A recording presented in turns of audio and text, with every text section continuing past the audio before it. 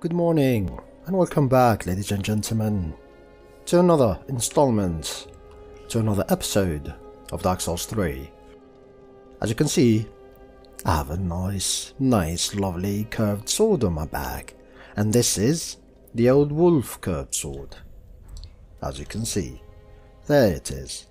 I went ahead and did it, and as I expected, it's actually I needed to deepen my covenant.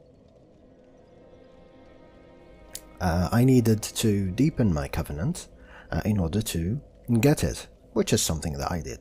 I also got a shield and a ring, the Old Wolf ring, one of those reminiscent rings from Dark Souls 1, which is this one. This ring increases poise, and it's amazing. I am almost 100% certain that we do find this ring in the forest, in the woods in Dark Souls 1. It's a bit of a tricky situation in order to reach it, but I think that's where you find it. Ring associated with the Abyss Watcher Artorias, one of the 4 Knights of Gwyn, the First Lord. Increases poise. Artorias had an unbendable will of steel and was unmatched with a greatsword. And yeah, he was. What did I do other than that? Of course, I cannot equip this sword with 2 days ago current stats. Of course, with the swords that I acquired, I did enhance a bit of vitality, some bit of endurance, and leveled up my strength like 3 points or something, get to 19 in order to be able to wield the sword. So I did level up a bit, which is good. Of course, I cannot really roll fast without having one of these gloves. Let me do the Fallen Knight, see if it works. No. As you can see, my vitality is not good enough, so it needs to be a 1 glove in order to work.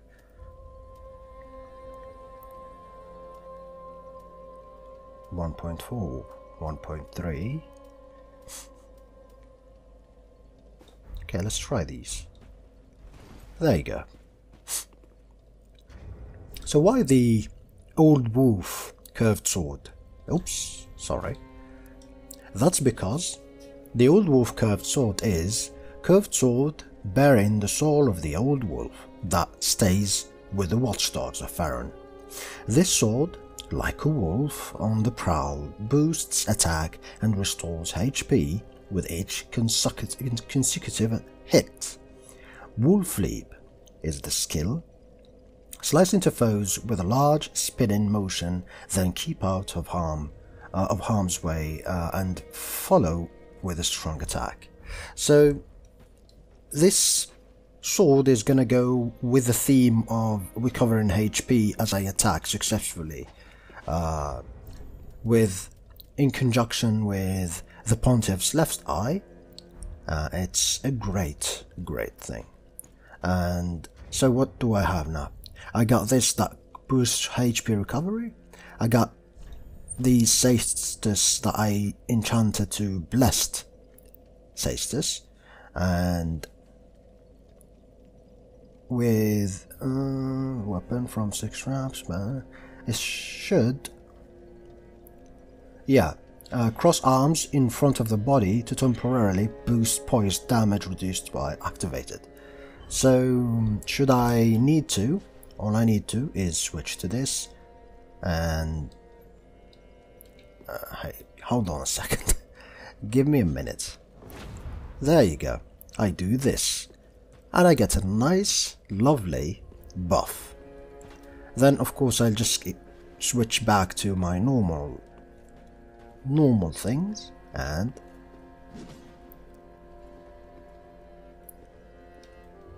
let me see.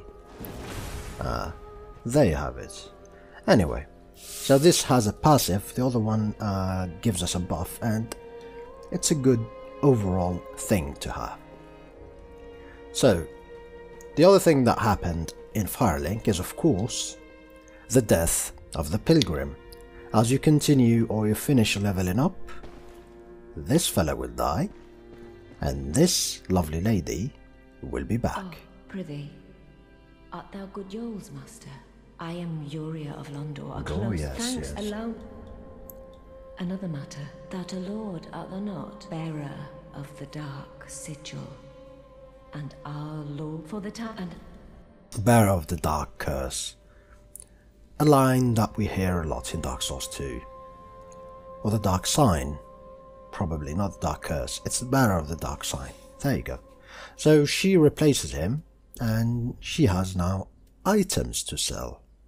One of those here is Londor Divine Tome with a Purging Stone. Let me buy one. Just for sakes. Untrue Dark Ring, this makes us look human when we hollow out. Untrue White Rings makes us look like a phantom. This is a PvP item. And this is the Dark Hand, the one we see Wraith wielding, with some sorceries and some stuff like these. So she's alright in general. We will purchase this, but I will have to still look at her quest, the priestess quest, in order to see if I can give her these or not, in order to advance her quest. Nevertheless. oh, good hollow. I'm afraid Orbeck of Vinheim is a cause of much consternation. He proclaimeth himself Lord of Hollows. If left alone, he may one day imperil thy rule. Fall to this matter yearly, else we are unraveled. Decisiveness is the mark. Till we meet again, may the... So she basically tell us, or usurp us, to... Where is he? Kill this fella. Back again, I see. I suppose. This guy is Orbeck of Vinheim. Orbeck of Vinheim is a sorcerer and an assassin. If this was my Lord of Hollows quest, and if I was doing a Hollow build, of course I'll be killing this guy because he's an assassin, and at the end of the day he does deserve it. But since I am not gonna go that path with this build... Oh my. This is stupendous. And the undead legion of Farron possesses sorceries quite unknown. Thank you for upholding your end of the bargain. I doubt I ever would have made this discovery alone. Now, let us So yeah, does sell sorceries, of course. I will leave him be for now. We got something to give this fella to, which is the Great Swamp Pyromancy. Yes, here we are. It's been long indeed. With this I can teach you more sophisticated pyromancies. Splendid. I can boast I am your tutor a little longer. Good fella. Learn pyromancies. Let me see. For the time being, nothing of interest. There you go. One more boost. Do not forget what. And of course we do have divine tomes for her, but again, I'm not going to give them to her. I got 2 right now. They will come later. So, we're finished with this place, and now it's time to head to the Abyss Watcher's place. And I don't think I'm gonna be fighting the boss today. There's a small detour I need to take first, but we will see. We will see about it. We're finished with this cursed place, although I am certain I am already aware that I've left an item there. It's a bow, and it's a really good bow for dexterity builds. But you know what? Screw it. I hate this place. It's dumb. This swamp in general is dumb.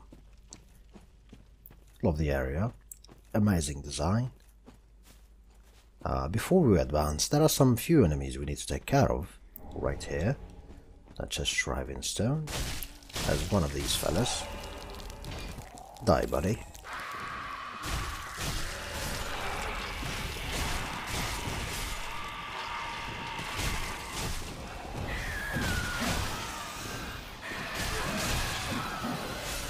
I know. You're big, mean and angry. I know. Either way, I think the correct thing to do is to come here first. Kill this idiot who just dropped down. And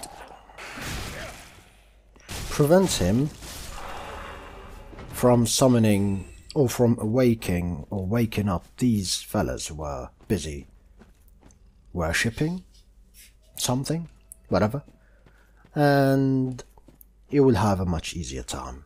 Anyway, either way, they are dead, and I'm alive, and that's all we need to do. What else? That's the dead end. This leads back to the swamp. As you can see, there's the...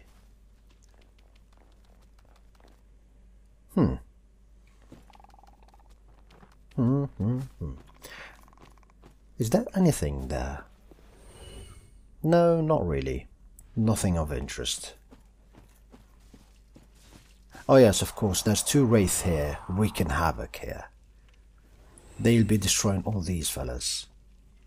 And giving us souls. Which is fine. It's a lovely place to farm a bit too. Get your souls up to date and everything if you need the item. The first thing we need to do is head through this area. Because, behold, here's the bonfire. There's a summon here, which is Londo Pale Shade. Now here's the deal. All these summons you are seeing now, because I'm playing offline, are NPCs. So do not worry.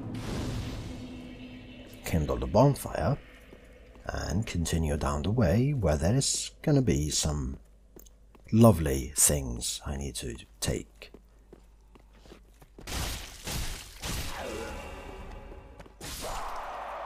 Goodbye.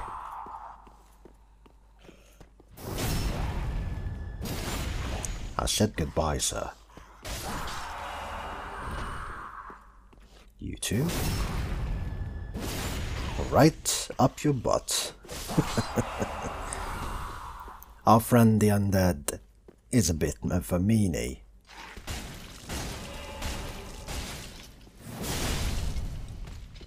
That's enough.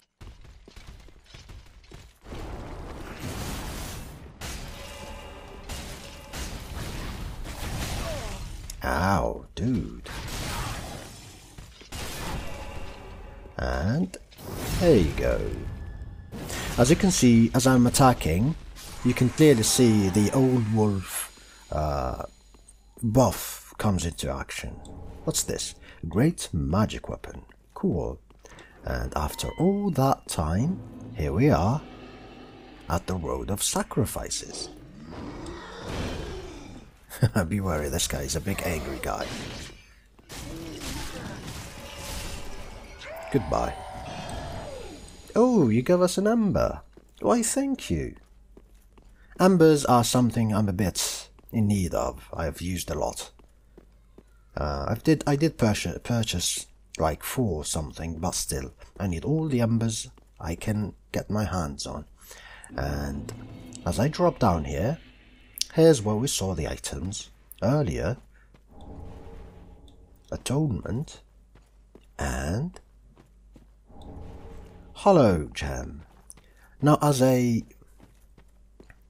I was in my path as a Hollow build, I think this is gonna be the most important place for me. If I had a Hollow build, I would be going to the Farron Keep first. And And then, and only then, I would go to the Deacons of the Deep. It's the same thing, to be honest. It's not going to be breaking anything, but that will give me a hollow gem, which will make whatever weapon I'm using scale with luck. And why would I want it to scale with luck? That's because luck increases bleeding.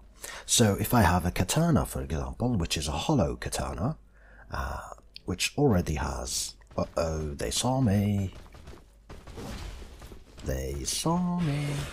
Is it just... No, it's the two of you. No, I cannot, sorry. Goodbye. Yeah, I was waiting for them to just do their business, but they saw me, they got alerted, and I do not have time to fight them. So I'm just gonna be hiding here and let them do the dirty job for me. Well, I guess it's time to go fight the Abyss Watchers. What do you know? I don't need this, but I do need this. It's gonna be super duper handy for that fight. It's not a big tough fight, but I do require a lot of stamina because the Abyss Watchers are dancers and they will unleash a ton of attacks upon me. And if my stamina goes away, it's gonna be a big problem. Amber. What else?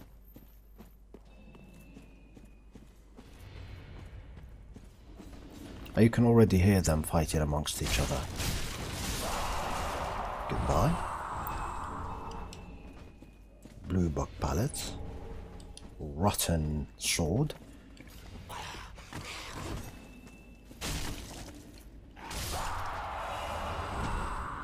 And there you have it. Now there is a summon. Dude, did they make you lose all your HP like this? That's sad. Damn.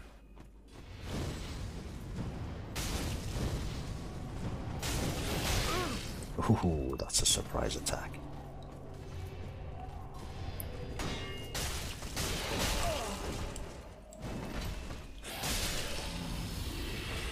Anyway. Dark sword again, and dark gauntlets. Damn. You can farm these fellas and eventually they will give you the items that you need. Or not the items, the armor set. Their armor set. But it will take time. It's funny, I was talking about the dark sword because I really wanted that sword. It looks great, and I was farming the wraith down there at the swamp, and the problem is Gothard, the Black Hand. You see his sword? You see the sword that he's carrying? It's a twin sword, and this is exactly the sword that I'm looking for. This is the core of the build because it's an amazing sword, a dual-wielded sword, and it's gonna be working wonders for this build because remember, successive attacks, and with a dual-wielded sword you would be able to successfully attack people a lot faster and a lot longer. No need. There you go. Take this. Open this up. And as I will be speaking lesser during this fight, I will leave you to enjoy the boss fight. One of my most favorite boss fights in the Soul series, the Abyss Watchers. Enjoy.